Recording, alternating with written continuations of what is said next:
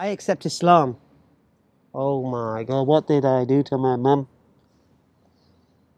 What the status of the mother in Islam, and I've just treated mine like a piece of dirt.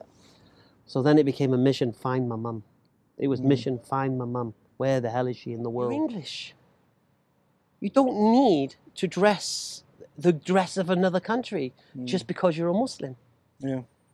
Just be an English Muslim. Do you know what I mean? And that's when I thought, do you know what? Because I always say to all Muslims, you need to know why you're Muslim, man. Even if you're born Muslim, your family's from Morocco or Algeria or Pakistan or wherever you need to know why you're a Muslim. Just because your family heritage, that doesn't make Islam true. You need to know, and you need to teach your kids. I was walking around in a big black Shawal Kameez when I first You come into me and say, where in the Bible does it say this? Whoa, whoa, whoa, whoa. Who cares what the Bible says? Yeah. Who cares what the Bible says? Yeah, I actually love the name Hamza. And that's when Hamza's like attacking line, not just not a cowardly line. Not the one out of Wizard of Oz.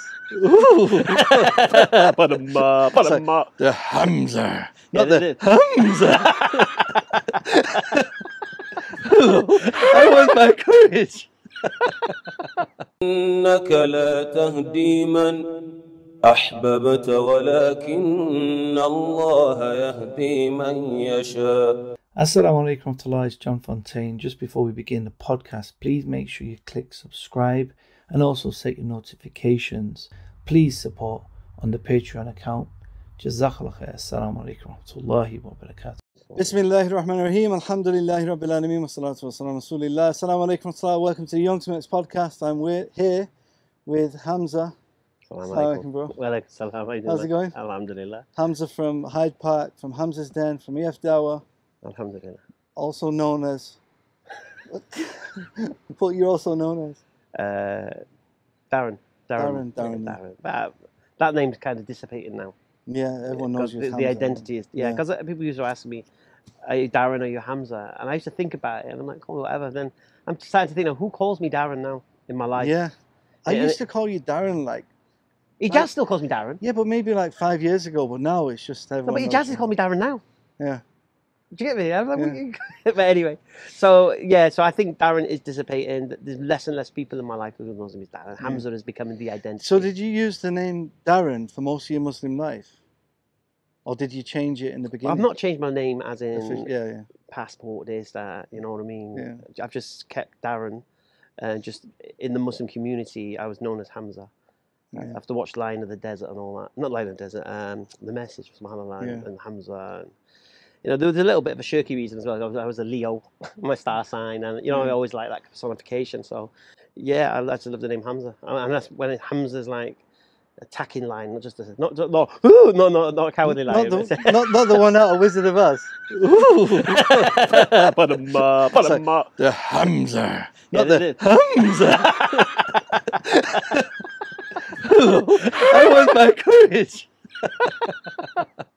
No, not that one. So it was attacking line, you know what I mean? And then, so I'm if I go to my market, I'm known as Darren. My shop, the management, I'm Darren. Yeah. I'm doctors, I'm Darren. Don't call me Darren, call me Daz. That's depends who you are, innit? If you're in Manchester, all right, Daz. Yeah, if you're in Dazo. If you're in London, all right, Dow. Yeah. What, Dow? Dow, right, Dow. Never heard that one before. No, London. So, you know, like we say Daz in Manchester, innit? Short for Darren. In London, it's Dow, and in Wales, it's Da. All right, Da. So it just depends where you are. You know, subhanAllah, this is like the Qira'at of the Quran.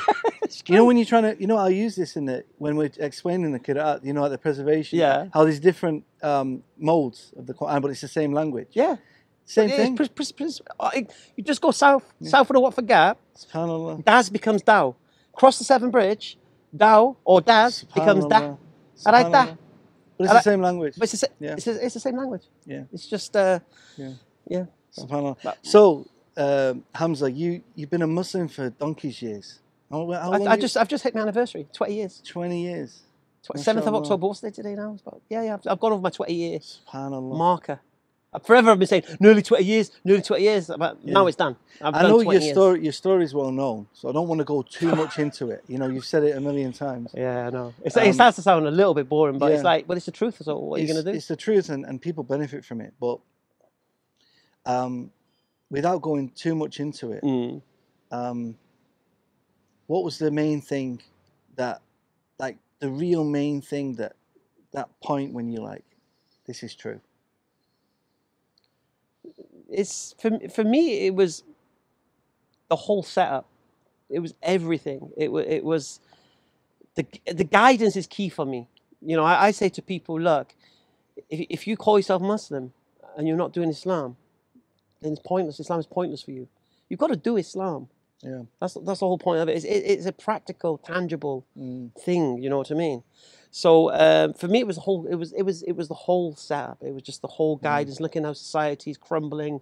Based, you know, my 5 poison argument, and Islam's the only solution. So even when, you know, idiotic atheists come up to me in the park and say, "Oh, you believe in the sky, Daddy? You know, you're delusional." Okay. I always say to them, "What you got? What you got for me?" Yeah. All right. Let's say, okay, oh, you've convinced me there's no sky daddy, and we all evolved from fish and whatever it is. All right, fine. What we got for me now, man? Where's my guidance, man? Well, Boris? Yeah. That's it? Boris Johnson is my leader? Yeah. Come on, man. Yeah. You don't even follow Boris. So who are you following now? And I always used to say this as well. I used to think atheism was easy. Honestly, I used to think it's a cop-out. But it's not. Because you have to make every decision for yourself. Yeah. And you have to try to weigh up every conclusion and every consequence for yourself. You need to try to be either experiencing things or know people that are experiencing things to protect yourself from things that may occur that you don't comprehend. Yeah. And I always liken it to the example of my daughters. I've got 11, I've got 17. 11-year-old needs guidance. But certain guidance for which she can't comprehend danger. The 17-year-old doesn't have to worry about that particular part of the guidance because she's older and she's experienced more, she's comprehended it. But there's stuff she doesn't comprehend that I need to still protect her from, you know. But then who's the one guiding me? Yeah. Who's the one that protects me? Well, I'm an all-knowing. I know everything. I know all the consequences of everything. Yeah. No, of course I'm not. So who do I rely upon? I look to the people who claim to be my leadership. Boris. Sorry, Boris. It's you. The buck stops with you, mate. You're the one who tells me what my values should be. That is a depressing Honestly, I always wind Jordan up with this.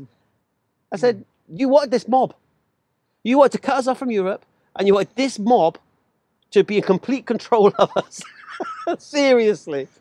I mean, if there was any reason not to vote Brexit, it was that you'd be left with Boris as your leader, supreme leader. Forget that. How do you trust anyone with a haircut like that? Oh, or lack of a haircut like that? Oh my God. So subhanAllah, 20 years is a long time. You must have been through a lot of different stages of your development. I mean, did you ever go through your, have you always been English? No, have you always been like... No, bro. You've been through I was walking around in a big black shawal kameez when I first became, I accepted Islam in October 2001. It was like Ramadan time just starting. You know, Ramadan was in that late then. And I'm staying with Pakistanis. I'm in a Pakistani community. And what do Pakistanis do? They want to eat, they wear shawal kameez. So I got this massive big black shawal kameez. I really liked it. It was really cool. I felt really good walking around it. Because I still flexed it up. Yeah. You know, I didn't wear school shoes with it. You know what I mean? I wore gazelles with it. You know what I mean? I still flexed it. And then I remember going to Morocco and I'm walking around the streets of Morocco with this big shawal kameez. So I think back, I thought, what do I do? I got married. I had a shawal kameez with a flipping Moroccan tobo over the top. So I did the shawal kameez phase. And then I realized that, why would I wear a shawal kameez?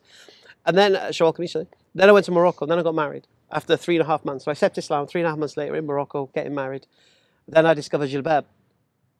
The hoodie one. Yeah. No, that was style. So you went through that. So with that, and then I'd wear like a Lacoste hoodie with it, with nice trainers. And I had a mate who was from Portugal who reverted as well, and he did the same. And we just styled out the sunnah.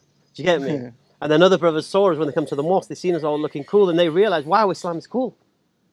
Because, you know, one of my main brothers, Assalamu alaikum Anas, he got inspired by us coming to the mosque because he wasn't really practicing on that. And then he seen us, and he's seen guys like him.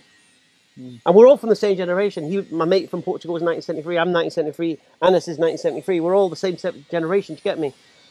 We kind of like made Islam cool in our environment that you can still, you know, and I used to go to the marketplace and I used to wear full Moroccan shabab, you know, stripy one and everything. I didn't care. Yeah. We used to go to like these non-Muslim areas. There's a market called Fontain, proper white, Hertfordshire. And we're just walking around like that, and you got the traders shaking their world, what's that doing it? You know what I mean? Yeah. We didn't care. We represented, you know what I mean? And what happened was, the reason I came out of Camise, I ended up in a fight, in the 2 fights actually. One, I was attacked by some Sikh guys thinking I'd done something, which has nothing to do with that. Another time, I got attacked by the EDL, and I was in my marketplace, and I was minding my business. Well, actually, I wasn't minding my business. I was chatting to a Lithuanian Satanist woman. So I was talking to her, and I heard this laughing, and I turned around and there's like these two tall, skinny guys. Yeah. It was like, "What are you laughing at?" Yeah, you and all that BS. Like, I said, "Why is it BS?" Oh, well, you're moving all that Allah. Yeah. And what? What's the problem? Anyway, and then there was this big fat woman, right, and this skinny woman, and the big fat woman said, "You're English, in you?" I said, "Yeah, I'm English." She goes, why are you Muslim? Why are you with these pedo? And she swore at me, yeah. And she knocked my perfumes over. And then they all started laughing. And then the lads started going, "Burn a poppy, we'll burn a mosque, burn a poppy, we'll burn a mosque, idiot." Right, that's right, yeah. Yeah, and they were going, scam to me, right? Because these guys, I didn't know, they just got to Barking Town Hall to hand in a petition against a mosque being built, right? Just get to my stall, you know what I mean? And anyway, so I said, "You're scum." And the skinny lady who'd been quiet all this time, she goes, "What did you say?" I said, "You're all scum." She goes, "Jason!" And she called this tall skinny lad back. So I'm like, "What are you going to do?" Right? Because I was mad. Who are these people to come and interrupt my dawah? Yeah. Having a nice conversation. You come along, knock my perfumes over, start chanting and shouting at me and all that. What you think? So who are you, right? So anyway, and then from between, I don't know where this geezer came from, right? Proper like a bull, stocky guy. "What do you mean? What scam? This, that?" And he was proper giving us, "Where's your stall? I'm going to burn his stall," and all that. You ain't burning nothing, mate. Go, yeah, you're dinner in hospital tonight, mate. Yeah, right, I mean, yeah. But he wasn't tall or anything, but he was just stocky. Yeah. Where's this guy come from? I don't mind fighting these skinny lads, but where's this geezer come from? Do you know what I mean? And then he sort of put his finger in my face and pushed me like that, right? So as he pushed me, I kind of like, it was a reaction, yeah. So as he's pushing me, my left hook came, my left uppercut just went bang, and then bang, and then he went back like that. And then I'm like, "Oh my God, I'm in a fight. I'm in this camise." Do you know what I mean? But luckily, it was a hoodie camise with a slit. Yeah. So you could still, so you come all like this. Anyway, so after that, I thought, do you know what? It's not safe to wear a camise. Like, I know an Algerian guy who's getting into fights. First thing he did was take his camise off, and he's like virtually naked in the, you know what I mean? Because you can't fight in a camise. Yeah. And that's how sad it was, the fact that I thought, I need to go back to being looking English, man. Because if I do get into a fight, at least I've got a chance. Do you know what I mean? Imagine one of those, those style. Yeah. Did you get me? You can't even walk. Honestly. Yeah. So, and then, especially the long ones, yeah. And then also I realised that, and my Amir from the masjid, very wise guy, and he said to me, "Look, you're English. You don't need to dress the dress of another country just because you're a Muslim.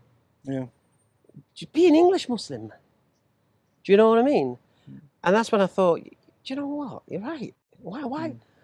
But that's the phase you go through. You immerse yourself, you get in it. And then the best decision I ever made was just go back English, man. Do my football casual swag, which I've always loved. And then then the effect that had.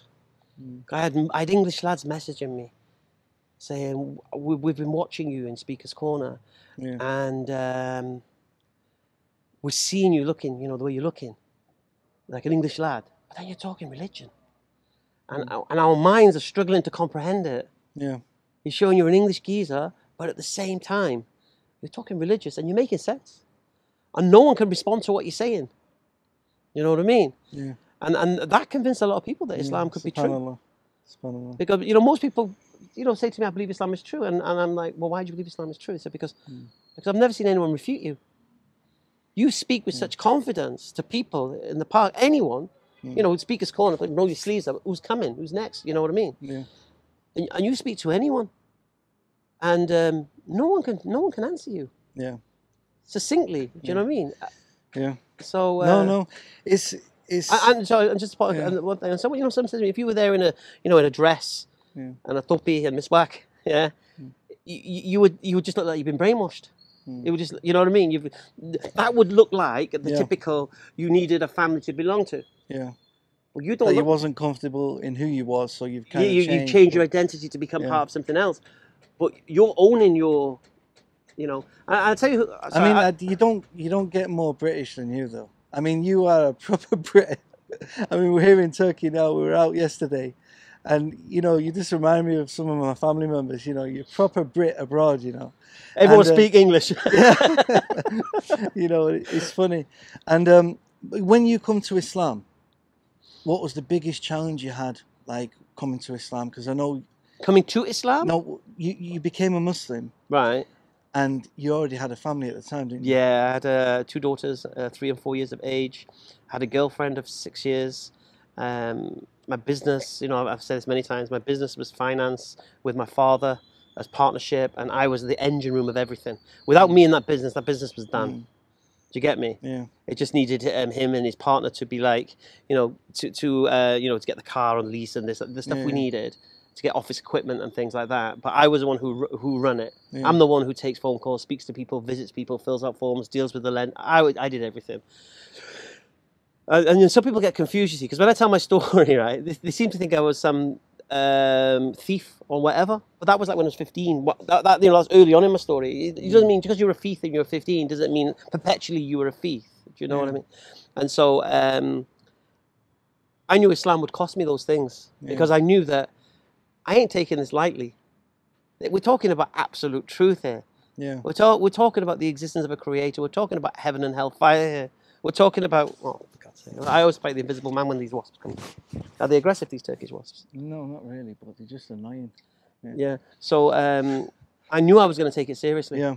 And this is one of the things you see. So I need to make sure it was true. Because I'm giving up everything. And I didn't want to give up everything. I said to my girlfriend, look, you don't have to marry me.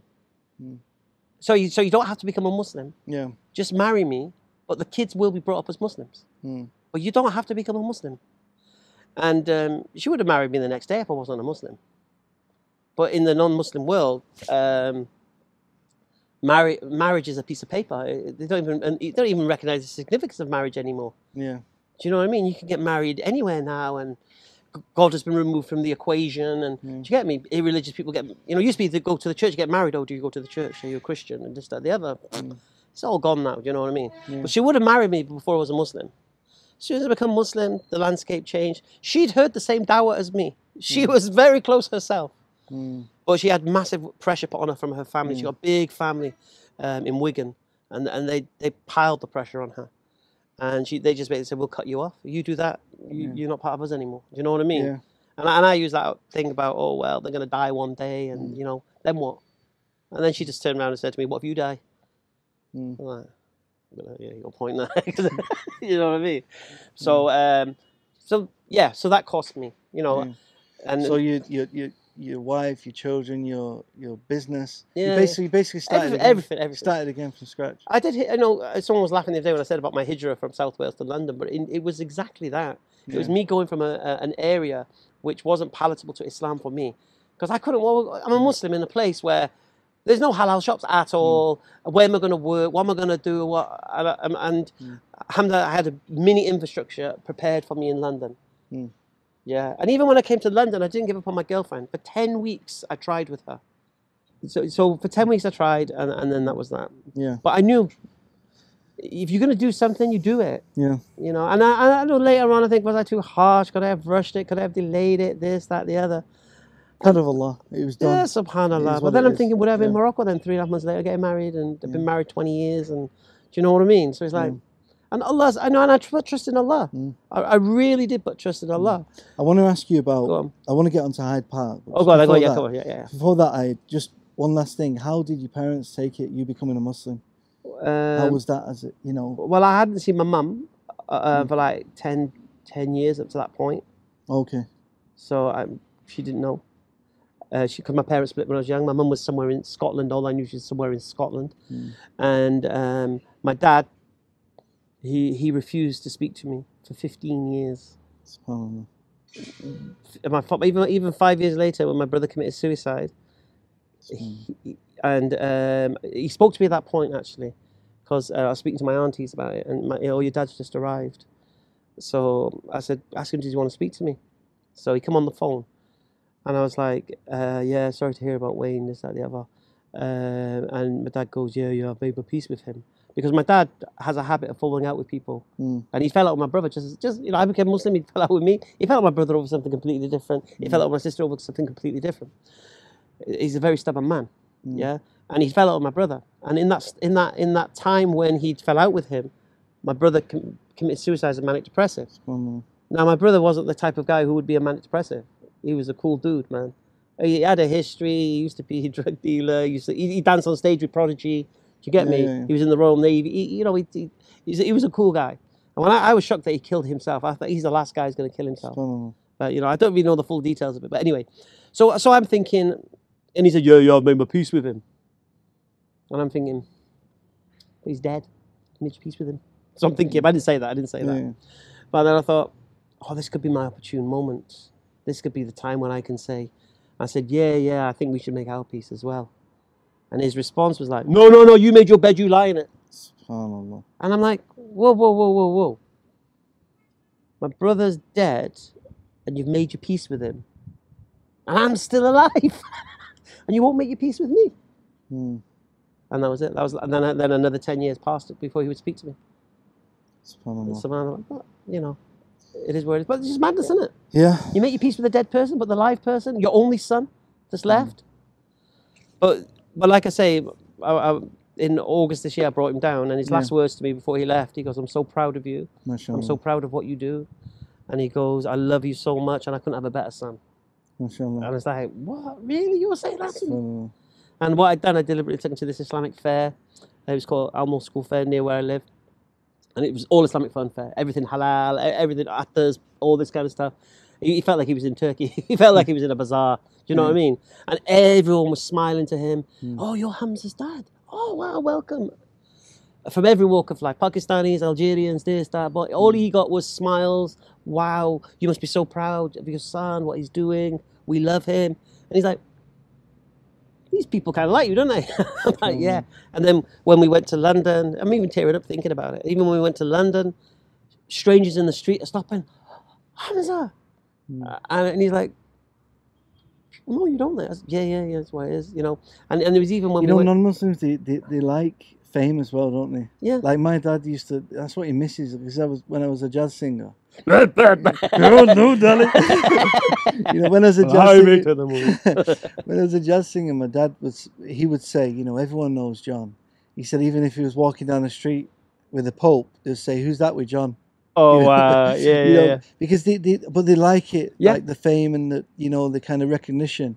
So he noticed that about you, and people appreciated your work. Yeah. And he's seen us. And now my dad was a Daily Mail, Brexit voting, Boris Johnson, Islam a terrorist. Yeah. Guy, that's what it is. And it's like I go to meet an Islamophobe, honestly. Yeah. But this year broke him. You can't be an Islamophobe after you've experienced what I've put you through. When you meet these Muslims and all they're doing is smiling at you. Yeah. Yeah. And what topped it off, there was this Algerian guy who works on the events, near London Dungeon and all that. And he's like, Hamza, because we're going to London Dungeon. He goes, why didn't you get tickets through me? I could have helped you. Yeah, I said, I know, I booked everything, I do it. And then my dad was going to stay over an extra day, and he wanted to do the London bus ride. So I said to this brother, do you think you'd be able to, give some kind of discounts? They want to do the London tour. He goes, no, actually, don't worry, man. Complimentary tickets. I'll get him complimentary tickets. And then he took my dad's email and this, that, and then he emailed him, and they went around London for free. My dad cannot be an Islamophobe no more. Yeah. When he hears Muslims are this, Muslims are that, and he thinks back to that weekend, smashed completely to smithereens. Now that's my dad. Now my mum, she didn't know I'd become she didn't know I'd become Muslim. I didn't have any contact with her. And the amazing thing was, and this was really, really sad, and I think I have said this before, but have I said this before? That my mum, no, I don't think everyone's got this lovely thing about my mum. My mum said some horrible things about me. when I was with my girlfriend, when I was living in Wigan. And this is one of the things that turned my girlfriend's family against me. She says some despicable things about me. My mum, right? And anyway, years later, I've moved back to Wales. Anyway, one day the phone goes, and it's my mum on the phone. And she's saying, I just want to say I'm sorry. I said, I'm not interested in anything you've got to say. Yeah, no, but I want to apologise. I'm not interested in anything you've got to say. Yeah, but please, I just want you to forgive me. I'm not interested in anything you've got to say. Yeah, but I'm not interested in anything you've got to say. And that was the end of my mum at that point. Because she said despicable things about me which were completely unfounded, and she poisoned my girlfriend's family, against me in this way. And so that was my mum. My mum's in Scotland doing her thing, wherever. It is where it is. I accept Islam. Oh my God, what did I do to my mum? What the status of the mother in Islam, and I've just treated mine like a piece of dirt. So then it became a mission, find my mum. It was mission, find my mum. Where the hell is she in the world? Where is she? I have to contact her just to apologize for that phone call and the way I treated her. And it took me a while. And then somebody said, I think she's in Shetland Isles. It's like, where? Shetland bloody Isles. Have you seen Shetland Isles where it is? Do you know the closest train station in Shetland Isles is Norway? It is like, Britain's here, Shetland Isles is like here. Yeah. So anyway, and she'd found out through the grapevine that I'd become a Muslim. So she was like, she wants to know what Islam is now. She wants to find out about it. She contacts this society. Have you heard of the Henry Jackson Society? Yeah. So she goes to the Henry Jackson Society to get information on Islam. So when I finally got back in touch with my mum, first question, why did your prophet marry a 6-year-old?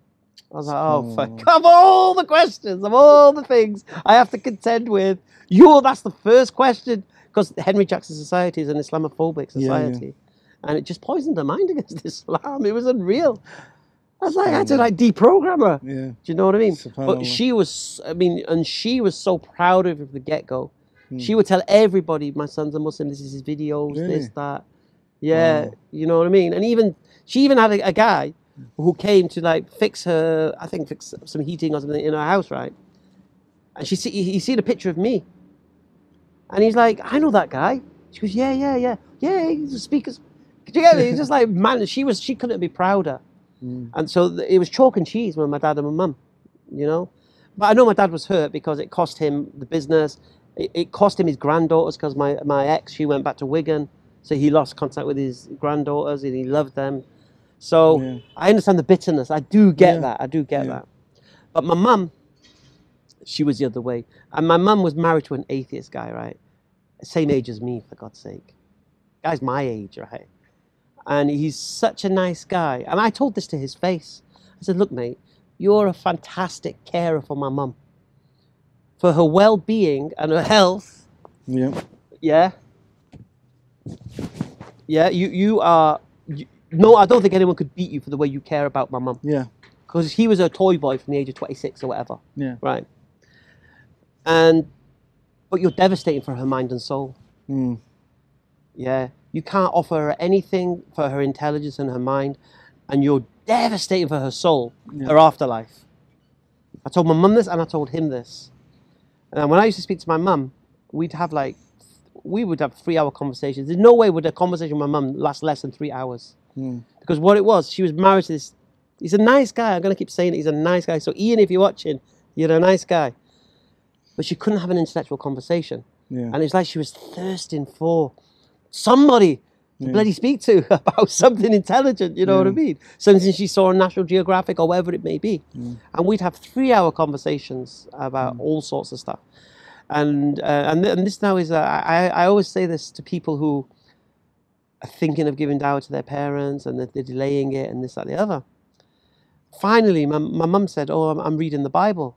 But she didn't believe the Bible. She used to mock, she used to say, yeah, Jacob's ladder, the angels, that's like a spaceship and aliens were going up and the angel ascended in a fiery chariot. Well, back then, if there was a spaceship, fiery chariot, it would be a fiery chariot to them because vehicles were chariots. So she believed in aliens, but not religion? Yeah, but she went through different stages, Yeah. and she said, I've just started to read the Bible. I said, what are you bloody reading that nonsense for? She goes, yeah, I know, but, you know. I said, no, what do you mean, no, yeah, you know, but no. I said, read the Quran. She goes, okay, then you send me one. And I didn't. And 2 weeks later, she had a fall. And she something in her brain went from this fall. And she ended up in an old person's home, and she died in the old person's home this year.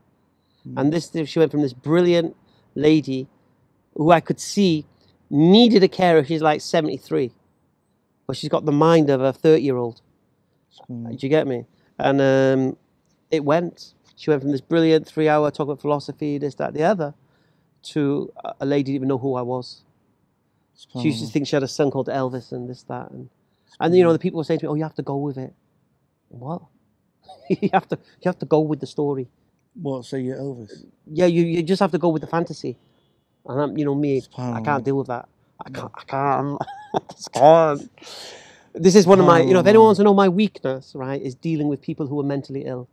I can't do it because there's no logic, there's no rationale, and you know, and I'm just like always on a You've shown that in your recent video with the Satanist in Hyde Park. So I mean, you know, your mother passed away recently, subhanAllah. Yeah, February this year. Jordan came with me actually because I remember because I was on the phone to Jordan. You remember? Yeah. Because what happened was I said I'm going up to my mum's funeral, and he goes, "Who's going with you?" I said, my sister will be there. No one could go. It was snowing and it was COVID and all that. Was it COVID then? Yeah, it was COVID. And Scotland's quite tough on COVID. You know what I mean? And who's going with you? I said, no one's going with me. He goes, I'll come. And he spent £600 booking a ticket to fly to Aberdeen with me. And I put you in touch with the brother in Aberdeen. Because everything was shut. Yeah, so we was hanging around Aberdeen. So we went. We did a TikTok. What was it? Not TikTok. Was it TikTok we went on? Yeah, something like that. And then you jumped on, and then we got this brother come. They come and picked us up, and they took us for food. And nice brother. This is Islam. Yeah, I know. SubhanAllah. This is Islam. You know, I've been in Turkey now. MashaAllah. I'm getting messages, brother. You need to come and meet us. We need to have some. I want to take you to show you this. It's just like. You know, we were speaking about it last night when we was walking. Yeah. You were saying, like, you can't beat it, can you? You know, what can't. more do you want? I could go to any country in the world and you'll get the same treatment. Yeah. I've got brother saying, brother, when you come into Medina, I'm hosting you. This is Islam. Yeah. And you know, in the non-Muslims, you can't get this. You can't get this because you're in this materialistic world where benefit. You know, with the non-Muslims, you're always kind of arguing whose round it is, who's paying for it. You know, but here it's like everyone's fighting for whose round it is. You know, I give you an example, right? In my shop, right? I got these women that come in to buy scarves, and they start crying about the price. Oh, I can do this, do that, do this, and I'm like, what? Yeah, come on, this is expensive, this, that, the other. And then when I settle the price. They start fighting over who's going to pay. I said, whoa, what are you doing? You've just been complaining about the price. Now you're fighting to pay. Yeah, subhanAllah. Well, you know, can you pay the full price, love? You know what I mean? But yeah, because what happens is this, you see. Yeah. Human beings by nature, we're only motivated by two things. And two things only. And I challenge anyone to bring anything more. Yeah? Punishment or reward. You want us to do something? What are you going to give me? If I don't do it, what are you going to do to me? Yeah. That's it. You know, you park on double yellow lines, yeah, you're going to get a ticket. Don't park on double yellow lines, mate. That's your motivation. And this is how human beings we are by nature. So when it comes to the benefit side, people want what I'm going to get for it. And the problem the non-Muslim has, carry on. He doesn't have the metaphysical benefit. Yeah. Yeah, because he's just saying what am I going to get, how much money am I going to get, what am I going to eat, or what's going to be in my hand, what I'm going to be able to use. But we're using a currency that's unlike no other. Yeah, we don't need to say, I'm going to give you this. We got just make dua for me. Yeah. Just make dua for me that Allah gives me this, and that is a currency that you can't have if you ain't a Muslim. Yeah, and it's the highest currency. Yeah. Let's get to Hyde Park. Yeah, go on. Because I know you want to get back to Istanbul. And I'm trying to get back to Istanbul. Yeah. It's been 30 minutes. How long's it been? It's been an hour of this. So, Hyde Park, you've been going Hyde Park for about 7 years. Yeah, it's what I... And Hyde Park's become really popular right now, especially on YouTube. You know. Yeah. Probably the most controversial place in the world. You know, yeah. Every religion, every philosophy, every political situation is discussed there. And it's historical. It's a historical place known where people can come and argue and debate on different things. Yeah. And it's just kind of these days, Muslims are at the forefront of Hyde Park. You know, you're one of the faces. You're one of the culprits. You know, you got the Sabor. Hashim, Mansour. Hijab. Before you had the likes of Abdulrahim Green and all them who made it famous. Yeah, Hamza. You know, and your videos have become very popular. I know, because over the past couple of years, instead of people saying, "Are you Abdulrahim Green?" they're saying, "Are you Hamza?" Things are changing. You know, so I know that things have changed over the past couple of years. So, you know, the videos are blew up. You know, people are watching them all over the world. They're translated in different languages. Yeah, we heard villages in Indonesia have big screens with EF in Indonesian subtitles. It's mental. So how has it changed your life? Like this kind of recognition. Well, I'm a shy person, believe it or not. I'm telling you. Never. When people meet me in the street and stuff. You are not shy. No, I am. You know. I am. I want my courage. No. I'm shy. Bro. Listen, you're a proper. If you don't mind me saying, you are Del Boy. I wouldn't. Yeah. You are. You know what? You know why? People say that. People say that. You're people. People say I'm Del Boy, right? You're on the street. But I'm going to count your Del Boy claim. I've seen what I'm Rodney. No. Yeah. But with Del Boy, he's always trying to do a scam. Okay, yeah, it's not. I don't do that. that. But yeah. But you know, yesterday we went to the market. The way you dealt with people, right? And I have to admit, I don't like everything you say or do. Right? I'm not a fanboy. Yeah, I get that. You know, I don't agree with everything you say. I agree. There's a lot I don't agree with. But there's some things I'm like, I agree with that. And some Muslims are like, why is he doing that? I'm like, no, he's doing that at the right time. Yes. You know, like the Satanist thing you did with it. I like the way you treated him, right? So there's things that I agree with, which other Muslims don't, and there's things that I don't. Look, I will never please everybody, and you will never please everybody. Yesterday we was getting some water from the guy. What was you doing? You know, you're playing about with him, and I'm thinking this is going to end in a fight. You know, you're like 1 lira, 2 lira, and they're like, no, take the water back. What was he like at the end? At the end, you were both just like laughing your heads off and like old friends. Yeah. And I was like, what happened there? You know, I thought you were going to end up in a fight. But, you know, I knew this is your experience on the markets, dealing with people. You know what my wife says? She says you always leave an imprint wherever you go. Yeah. People know you've been there. If you return to a place, they'll remember you when you come back. And I don't know if I like to do it. I don't know if I deliberately do it. I don't know. I walked in your streets yesterday, and I was walking. I give salam to everybody: the baker, the butcher, the candlestick maker, everyone. Do you know what I mean? And you know, look, what's this ginger English guy? I think they're going to think it's you, mate. Like I said, you're going to be famous in your town. As long as they're not all asking me for the money. Yeah. You said you're going to come back and pay for those donuts. Where's the dough?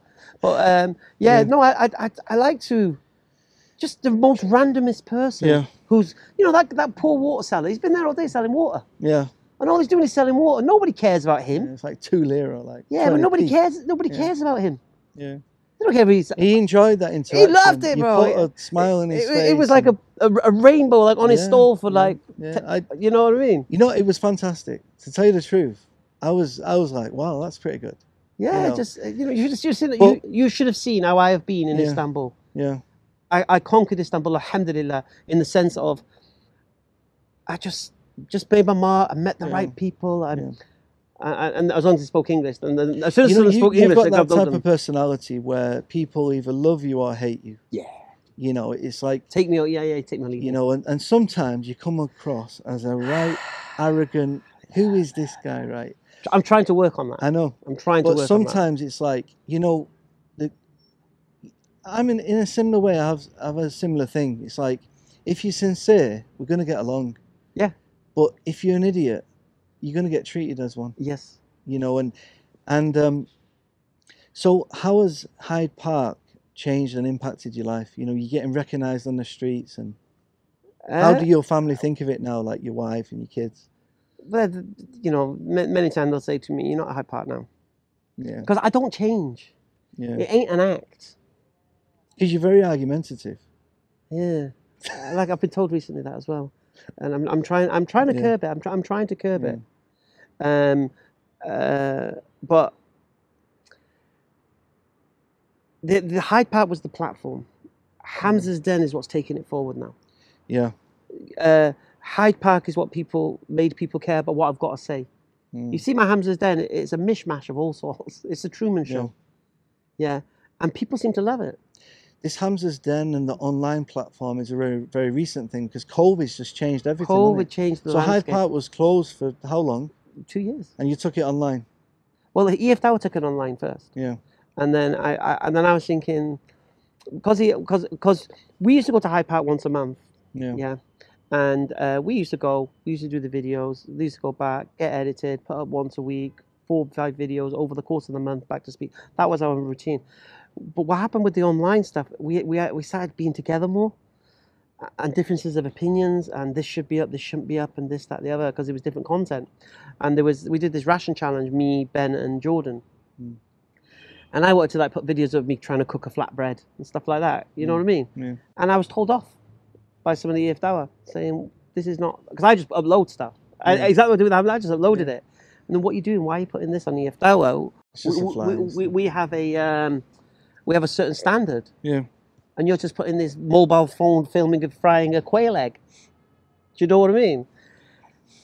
And it was at that point that I thought, you know what? I'm kind of losing control in what I'm doing. Yeah. Because I have to answer to other people and other people to agree with me and stuff. And I have no problem with that. But I said I need my own platform, man. Yeah. And you know, if you watch EF Tower, there are people who love Abbas. So if you go to EF Tower, right, you look at the comment section, right, you'll see the people love Abbas, love Imran. Oh, that Hamza's too harsh. That Hamza needs to calm down. Yeah, you know, why can't Hamza be more like Abbas? All right. And I'm like, so clearly, people, because we're a group, some like me, some like the doctor, some like Abbas. Then you will see other comments that say things like, "Oh, Hamza was needed here. Abbas was too soft. Where was Hamza? We needed that." I said that to you the other week. Where I felt like the Australian atheist guy was running rings around his brothers. Completely. He needed someone to come and say, "Get out of here." We demolished him. Yeah, we demolished him because Yusuf said to him, "Have you ever been wrong?"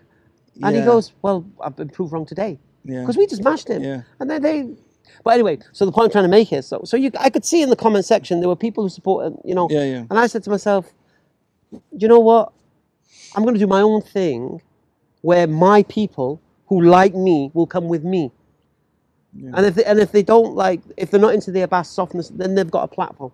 And if they don't like me, then they can keep watching EF Tower. And you're still on EF Tower. And even though EF Tower spawned again, so the doctor's opened up his foundational thoughts. So if you like the Dr. Imran and his brilliant content. Yeah, mashallah. Foundational thoughts, man. Yeah. He's been taking Christian Prince down years ago. Yeah. You know what I'm saying? So if you like his style, he has his own channel now.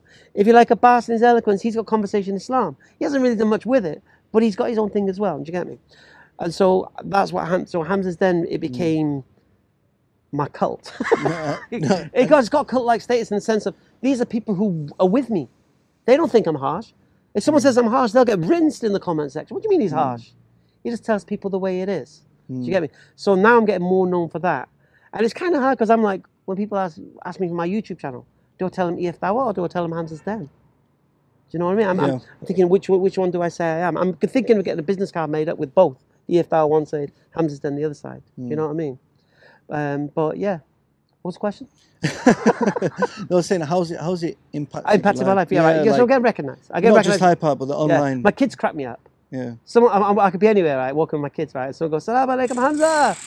And the little one will look at you and goes, is that a fan? I said, I think so. Yeah. I don't know. She goes, do you know him? I said, I don't know. He was a fan, wasn't he? Yeah. And they said, oh, the fan has the look in their eyes that, oh, it's Hamza. Do you get me? Yeah. And it's nice. Now, it used to be cringy at first. And, yeah, it's me.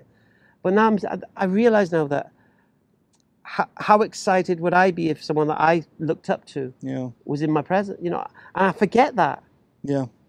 They're seeing Hamza. Yeah. The Hamza, the one they're watching, the one that their wives are sick of hearing his bloody voice because he's always on the TV. Do you know what I mean? And he's here. And then I was like, wow, this is making their day. This is their day. They're taking that photo. They're not just taking a photo. I've taken a photo. That photo's going on Facebook, social media. Look where I'm at today. Yeah. This is brightening up their lives. And so I've come away from being cringy now. I embrace it now. Yeah, I was similar to that in the beginning. It's it's like, but then you realise, like, people who had an impact on me when I first came to Islam, like Abdulrahim Green, Yusuf Estes, if they could just kind of shunned you when you wanted a selfie, you're like, it kind of spoils your... you are arrogant, mate. Yeah. You know what I mean? So I'm like, I just embrace it now. Yeah. I mean, I had one guy, and this was, I think, the most embarrassing thing that's ever occurred to me. It happened in Slough. And if his brother's watching, forgive me. He stood for 5 minutes holding my hand crying. I cannot believe I made dua to Allah that one day I meet you and I come out today and here you are. And Allah, what are you doing? SubhanAllah. Do you know what I mean? Yeah. That's how much it meant to him. And so, this is for, it's not like, I'm a celebrity. Do you know what I mean? Yeah. But walking around Istanbul, I've had people from Kuwait and Luxembourg, New York. One guy come running, from the mosque. Are you Hamza? Sheikh Hamza? I'm not Sheikh, mate, but yeah, I'm Hamza. Oh, man, I watch all your stuff. I'm from New York, this, that. You've been such an inspiration on me. I can't believe you're here, man. I can't believe you're here, man. I got to take a... You know what I mean? Yeah. It's nice. Yeah, it's nice. Not because I'm thinking, hey, I'm Hamza. I'm thinking... Wow, man. You're seeing that your hard work is affecting and helping people. Because sometimes I used to think, I go to the park, I mouth off. I walk through that gate, don't shut up. Yeah. And then I get messages from people, you've brought me back to the deen, you've shown me the Islam, I didn't realise the treasure we had. You're speaking to a Muslim, I'm so ashamed that I'm a Muslim, man, I don't even, do you know what I mean? Because I always say to all Muslims, you need to know why you're Muslim, man. Even if you're born Muslim, your family's from Morocco or Algeria or Pakistan or wherever you need to know why you're a Muslim. Just because your family heritage, that doesn't make Islam true. You need to know, and you need to teach your kids. Let's get into some of the, just before you go, Let's get into what? Some of the, Let's get into what time the ferry is to Istanbul. Some of the methods of dawah in Hyde Park, Let's get into that now. Yeah. Oh, no. Just quickly, some of the methods, because... Go on. I share some similar... I agree with you on some of your approaches, especially when it comes to Christianity. Right. Because I think we share 90% the same kind of understanding. Completely. Which chop them off at the knees. Chop it off at the knees. The Bible is not from God, not from Allah. That's it. You have no proof for your religion. Done. This is why that apostate parasite thing is that I just call him apostate parasite because he preys upon other people's videos and takes clips and stuff. Yeah. But anyway, you're trying to use a standard. You come into me and say, where in the Bible does it say this? Whoa. Who cares what the Bible says? Yeah. Who cares what the Bible says? And the amazing thing is, right, you as an apostate parasite, you don't care what the Bible says. You don't believe what the Bible says. Yeah. So what by trying to it's we did a good job. We spoke about Baka and all that stuff, right? But the reality is this. You're giving too much validation to this book. Yeah. This is not historically reliable. Yeah, so why are you trying to pin something historical upon what this book says? Yeah. It ain't reliable. And I keep going, I'm going to do this response to apostate parasite on this Baka thing and Makkah thing and this and that. I just think, what the hell am I doing? Yeah. This is not reliable. Yeah. Why am I trying to show you? The bottom line is we don't believe in it. Yeah. It's like, why am I trying to show you it? As if I believe in this. Yeah. This is the Quran. Yeah, I believe in this. Yeah. More than this. Yeah. And here it says it. This is my validation. Why do I have to validate to you? You're not even a bloody Christian. You don't even believe this is historically reliable. You don't even believe... Listen to this, right? Where did Abraham say build the Kaaba? You don't believe in Abraham. Yeah. What else give me about Abraham for? You don't even believe in Abraham. You don't believe in Moses. You don't believe in the part of the sea. That Bible says so. Do you believe it happened historically? No. So why do you... You don't care what it says. It's true. So why do you want me to find it? It's true. You've got a character in one religious book, which is the Quran. Yeah. And speaking about Mecca, and then you got the same character in another religious book. So the argument is, what is the evidence outside of that? It's so frustrating, man. And you also in your speaking to Christians, you also come across a lot of atheists in the park. So what type of approaches? Okay, with an atheist, I like to turn them into emotional wrecks within 5 minutes. I like to take the intellectual, logical, rational, higher ground away from them, which they think they got. They're coming along with their science and their empirical, all this crap. And I quickly demonstrate to them that a belief can be true without proof. Yeah, whether or not you can. And then you work out the reasons for that belief. And like we were discussing earlier, what is proof? What constitutes proof? Yeah. You know, and you know, and again, I'm thinking of changing the scenario. Yeah. I'm saying, look, I don't have to prove nothing to you. Yeah. What I'll do, I'll tell you why I believe Islam is true and what proof I have for it. And if you want to challenge it, Bismillah. That's it. I don't know why. I don't know if it's a victim mentality. This is the thing. See, when you look at the dawah of the prophets in the Quran, it was convey. Yeah. It was put the cards on the table, present Islam. That's it. Yeah, I'm not here. I don't care if you become present Muslim. it. The reality is, if you want to believe in atheism, if you got an issue with it, you come and challenge it. Yeah, because that's what they're trying to do. Yeah. You know, you believe in a sky wizard. What are you on about? Yeah, God doesn't exist. Really? Prove it. What? Yeah, proof doesn't exist. No, you got to prove God is. No, I don't. Yeah. You're making the claim. You're telling me. You're coming to me and telling me there's no God. Now, when you're trying to affirm a negative, it's still a claim. Now, if you have got no proof for your claim, shut up. Now, you could come up to me and say, why do you believe there's a God? Yeah, because I don't think there's any evidence for God. Why do you believe there's a God? Now, that's a fairer approach. Don't come and tell me God doesn't exist because you're in problems. We were just speaking before the podcast about, you know, what is proof in the first place? Exactly. See, when an atheist is speaking about proof, they're speaking about empirical evidence. Of course they are. They want to see to believe. Yeah. But we have to show them that, do you know what I say to them people, though? That most of what we believe is through testimony. No, even before you get to that things. point, I says, well, look, if you're a person who believes their eyes and their ears, and their touch and their taste and their senses, if that is your tools to determine truth, you are someone waiting to be deceived. Yeah, because your senses can be fooled. They can be tricked. Yeah, magicians and, you know, do you know what I mean? Your eyes, they're too quick for your eyes. Your eyes have been fooled. You think something's here, but now it's here. And you think, what, did he make it? Boom, boom. No, you just fooled your eyes. And our senses can be tricked and fooled. So we shouldn't rely on them as truth seek. We utilize them, don't get me wrong. We use them as tools. I was speaking to you about, we have a level of certainty. Yes. It's not all or nothing. Yes. You know, there's levels of yaqeen. You know, like, you know what I'm saying? Yeah. It's not like this all or nothing. No, you know, exactly. we can have a level of certainty and belief in something. Exactly. You know, and it doesn't mean that we're fully committing. It doesn't mean we're saying it might be possible, it might not be correct. You know what I'm saying? It's a level of commitment to that belief. Completely. Yeah. And so I think, and this is something new that you guys can take, that we were discussing this today, and I think this is going to become a big beanstalk. Well, because I've grasped the concept, and I'm going to run with it. And I know you're writing a book on it, but I'm going to... What's that? The concept of that, when someone asks me for proof, I say, okay, does testimony constitute proof for you? Yeah. And if they say, oh no, that's just people, that's just hearsay, that's just Chinese whisper. All right. So just so I understand something, you don't accept testimony as a proof, as a measure of proof? No. And you can't believe anything in your life is true. Yeah.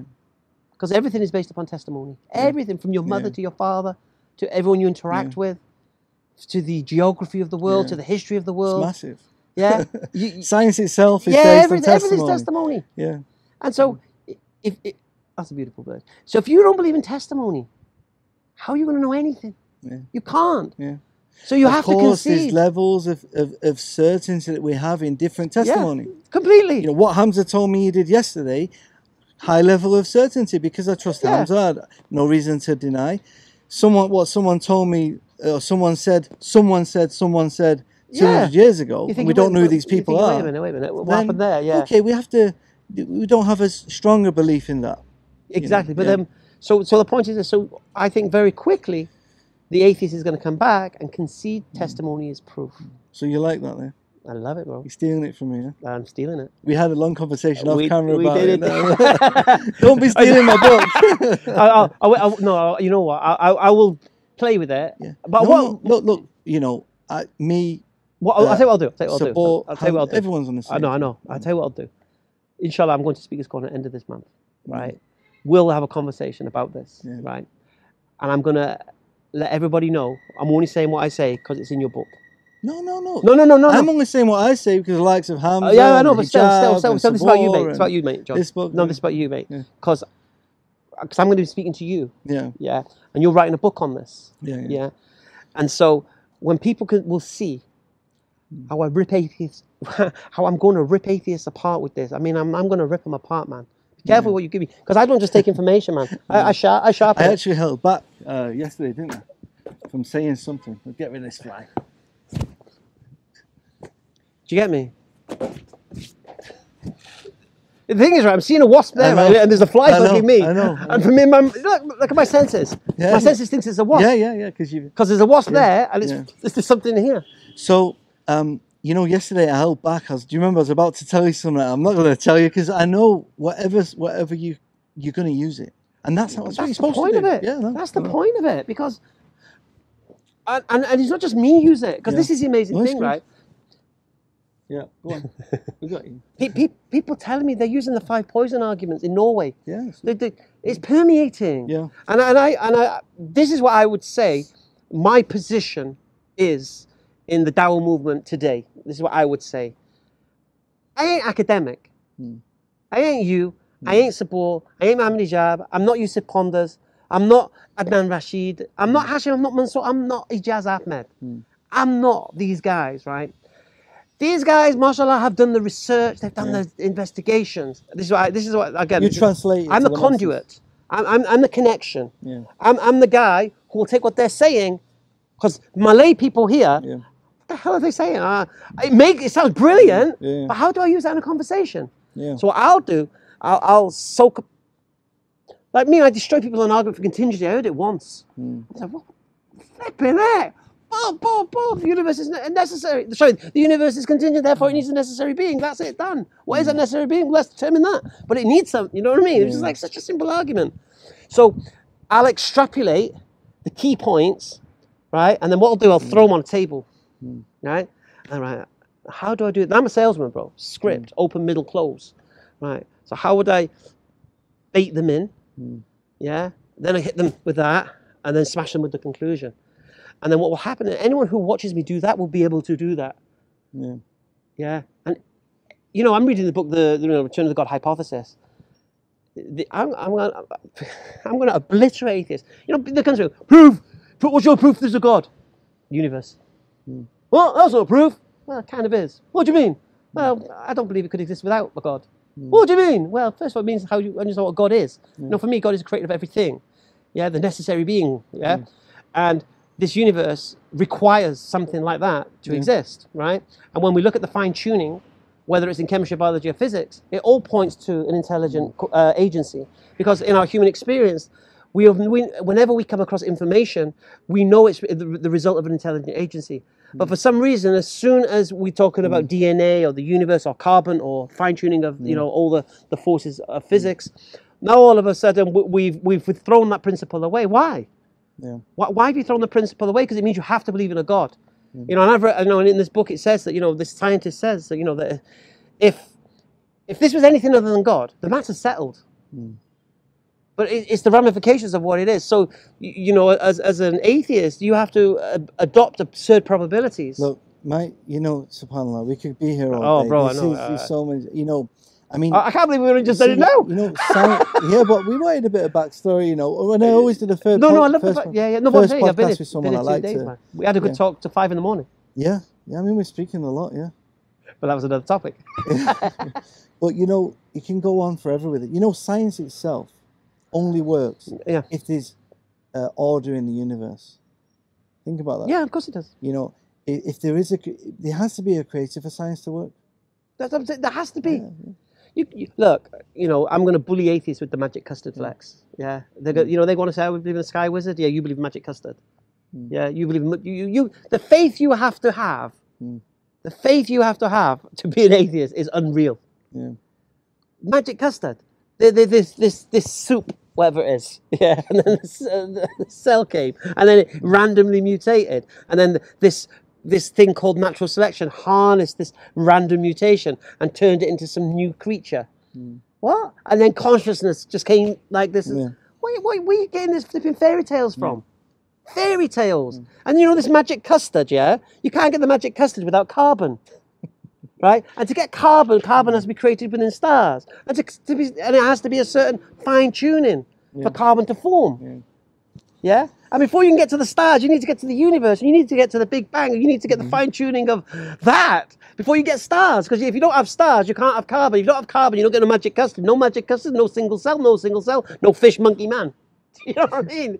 It's just bizarre. And the Emperor's got no clothes on, and it's being exposed. It really is being exposed. And this guy, you know, this Stephen Myers, this Return of God hypothesis, he's got the Sam Harris's and your Hitchens running. Yeah, he had that book on pre-order for about 2 years, didn't he? And I don't know. I've only just discovered him. One brother, very good brother of mine, recommended it. Just read this book, bro. He had it on pre-order for like 2 years. I ordered it like 2 years ago. Oh, right. But he'd not finished it. It'd only just got released. Yeah. Wow. You see, I didn't know of its existence. Yeah. And this is the amazing thing. I didn't know of its existence. Now I know of its existence. Do you know how many people are using these arguments now? It's happening. Yeah, I've not read the book yet. Did you read the review where it says this book it does irreparable damage to atheism? Irreparable damage means you can't repair it, because once you hear this thing, I've only seen the contents. Some of the things that I think I know where he's going with it. He starts with the Judeo-Christian flex. Yeah. But don't worry about that. Ignore that. It's not a problem. The point here is this. What he's doing, he's showing that all these things, you know, quantum mechanics, multiverse, all this kind of stuff, it's just more evidence for God. Because there's more things you can't understand. Yeah. It's more complicated than you used to think it was. So, you know, when atheists, he's like, oh, quantum mechanics, oh, yeah, and quartz and this, that. And he thinks that's demonstrating what? That's demonstrating what we believe. And that's what he demonstrates in the book. So that the three latest discoveries in the scientific method, that the atheist thinks is some kind of evidence for them. Yeah. It's in their face. Do you know what I mean? Yeah. So, Barakallah feekum. we're gonna cut you there. Right, we got the adhan. We will leave it there. But when are you coming back to Turkey? That's $1 million. I'm coming back soon. Inshallah, we'll do a whole podcast just on dawah, and we'll discuss different points. Yeah, definitely, man. Yeah, 20 years, man. Been doing this stuff. Yeah, no, it was great. I think you've heard things today that I don't think I've said before. Yeah, it's great to catch up with you, and I've enjoyed spending time with you past couple of days. And alhamdulillah. I've enjoyed walking around with John Fontain. I'm John Fontain in Bursa. Alhamdulillah. Jazakallah khair. Barakallah feekum. Assalamu alaikum. إنك لا تهدي من أحببت ولكن الله يهدي من يشاء.